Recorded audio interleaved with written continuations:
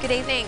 A Herberton man's been charged with trespass and willful damage following an incident in Mareeba on Saturday night.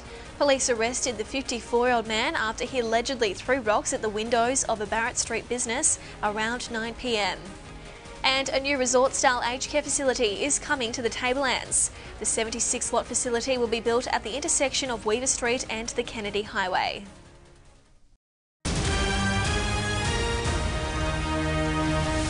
Good evening. Townsville locals are being urged to stay away from Baily Lake. It comes as blue-green algae has been detected in the water. Council says it's monitoring the situation. And there will be plenty of pink and purple around tomorrow for International Women's Day.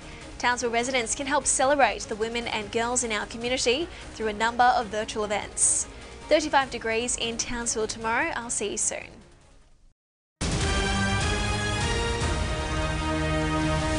A number of Sunshine Coast families are now eligible for childcare subsidies. From today, families with 2 or more children aged under 5 will benefit from savings of up to $2,200 each year. And in rugby union, the Fijian Drua secured their first Super Rugby Pacific win on the Sunshine Coast. The team defeated the Melbourne Rebels 31-26 at Sunshine Coast Stadium on Friday night.